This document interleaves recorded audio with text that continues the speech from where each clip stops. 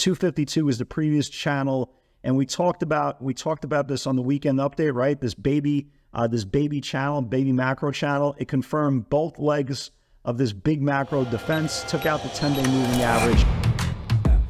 Welcome to AccessATrader, the #1 community for those who are committed to taking control of their trading in order to achieve success, profitability, and longevity. Thank you for joining us. Here's Dan Shapiro to help you find your edge, master your process, and own your future. Hey guys, good evening everybody. Welcome to another edition of the AccessATrader.com nightly wrap-up show. Hope everybody is doing well. Hell of a day. We'll talk about that in a second. If you are brand new to the channel, you can tell I'm just wiped out, exhausted. If you are brand new to the channel, welcome aboard, guys. We really appreciate you stopping by, spending 10-15 minutes of your day with us so we can give you at least my point of view of what the market is doing on a day-to-day basis. Again, I'm not in the prediction business. I'm not in the guessing business. I'm in the collection of data business, and I trade off that data. But if you are brand new, guys, welcome aboard. Welcome aboard. Like, subscribe, share this channel. It's a pretty cool niche situation that we have here, and the most important part is we are unbiased, and we take what the market gives us, and that's the most important part. So if you watched the weekend update, and that was all the way yesterday, right? If you watched the weekend update, we talked about key levels, right? We talked about the key levels on the Qs. All you got to do is go literally one video back, 1 day back. We talked about the upside the bulls needed to reclaim 366 30s. That obviously didn't happen. And, we talked about the numbers, right? We talked about 360 on the Qs. That was the bottom of the 10-day support. So you have the 5-day got rejected.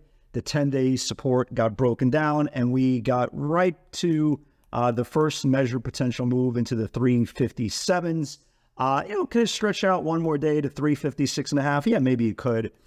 We talked about Nvidia yesterday. I gave every single reason why this thing was a pretty good must-watch for today's session, right? We talked about a roundabout exhaustion cycle taking place.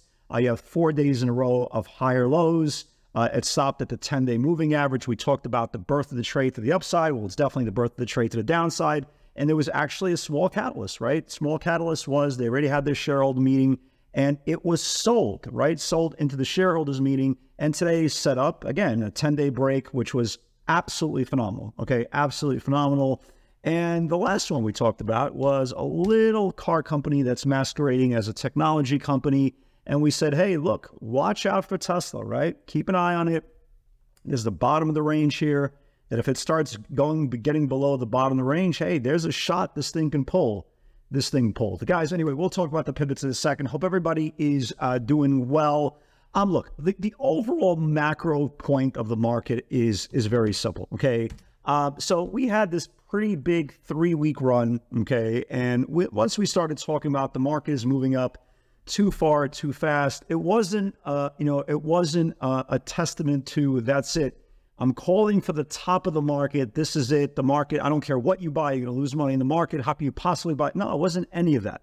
We were just taking advantage of the exhaustion trade, right? The gravity trade. And the stocks that had the biggest probability of a pullback are the ones that led this rally in the first place. The Nvidias of the world, the AMDs of the world, the Teslas of the world, right? Those are the stocks that went parabolic. So when you have a parabolic equation playing out and you finally reach the exhaustion cycle, all we had to do is wait for that exhaustion cycle to take out the previous day's channel. And once it finally took out the previous day's channel, well, this is exactly what's happening. We got a really, really great 3-4 day decline in the markets. And if you look at the Qs, we're pretty much sitting on this rising 20-day support. Again, this wasn't meant to be that, hey, I chose the top of the market. I called the top of the market. I'm the best. I'm nothing. I'm a moron. I'm an idiot, right? I'm a guy who just trades day to day, that accepts price action for what it is. I don't fight price action. I really, really believe in technical analysis. And when you do believe in technical analysis and stop, getting out of this whole, you get out of this whole social media mentality that you have to thank somebody for trades, that you have to, you have to revere somebody, you put them on a pedestal. it's all in front of you guys. I promise you, nobody's pulling the strings. There's no man sitting there behind the curtain. These are charts. We all have these charts. The difference between somebody trading for 20 months or 20 years is they've been through the wars. They've been in the foxholes. They know exactly what happens if you put on your visors, your blinders, and you don't see what's happening. We had an exhaustion cycle. We had an intermediate breakdown. We had a rise of the 60-minute channels. We have a rise of the daily channels, and here we are today, right? So the question is, going into tomorrow, after all this happened today, or actually the last 3-4 days, well, what happens next? And that's kind of one of those scenarios that everybody has an opinion, everybody has a guess. I'm kind of on the fence going into tomorrow. Do I think there's a shot we get one more day down and kind of test this bottom channel here on the Qs, roughly around the 356 area? Yeah, I think there's a shot there, right? I do. I think there's a shot there. I do also believe that the fact that we came in such off high levels and are meeting such an aggressive area for a potential bounce, it's also noteworthy to think, hey, if we get a gap up and we go red, then yeah, I do believe we'll test this bottom channel. Is where you have to be very, very careful for tomorrow. And this is kind of why I'm a little bit on the fence of what I think is going to happen tomorrow. The problem is, if we gap down, and for all you guys who are holding runners in the Qs, Tesla, and Nvidia, yeah, you want that, right? That's exactly what you want. But if you're not, if you're not short overnight and we get a gap down into rising support, just look at the last time we hit rising support. That was right over here. You see this? This is basically the same area, right? And the last time we hit rising support was May the 5th, and it gapped down. They reclaimed the macro support and they started rallying. It's turned into a really, really aggressive month rally. So it's one of those situations that if you're not if you're not short overnight and they gap down the Qs to this 356 level, keep an eye on it, because if the bulls can defend this 356, or if they could reclaim it after a further pull and start going green on the day, maybe we could get finally that snapback rally. But it's a very, very delicate situation here on the chart to kind of say, well, I definitely think the market's going to go this way, or I definitely think the market's going to go that way. I think it's more of a situation that if you have your overnights, you have your runners, and you get an extra push at the open on Nvidia, Tesla, again, the Qs, then, take your profits, right? Absolutely, take your profits. This was a phenomenal move, phenomenal day. You couldn't plan out it more. More important, we talked about all three of these scenarios in last night's videos. It's not like something that I woke up this morning and go, hey, Tesla's a short, Nvidia's a short, the Qs, if they start losing, it's a short.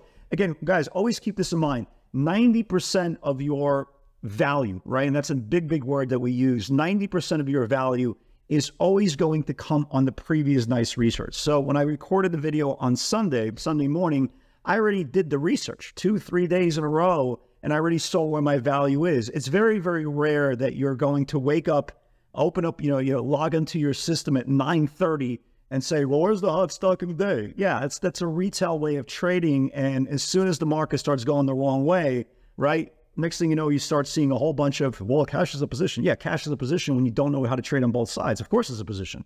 But again, if you are a trader versus you are an investor, as we talk about in every single video, guys, you got to be prepared on both sides, okay? You could be wrong, okay? It's okay to be wrong. I'm wrong every single day in my thinking. Sometimes I'm not, but I'm wrong a lot. The key is, don't be wrong. You could be wrong theoretically, just don't be wrong financially. And the point is, I saw somebody tweet out during the day, and they said, well, despite this pullback, the market still is great, and only 5 or 6 stocks have taken us down today, so that's bullish.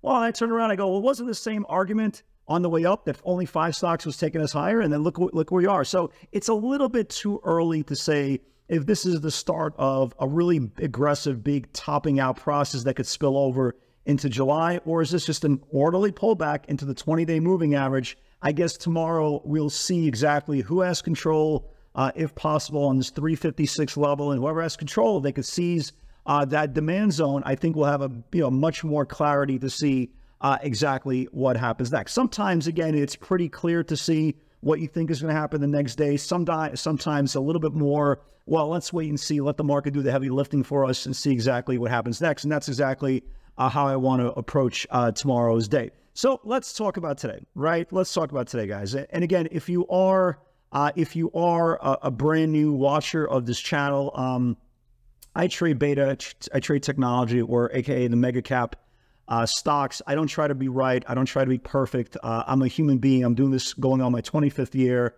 I've been doing this for a very, very long time, way too long, half my life, long time. But, you know, I still get a kick of trying to figure things out that other people don't see. And the key is these channels, right? We're not guessing. We're not anticipating. We're waiting for these channels to develop.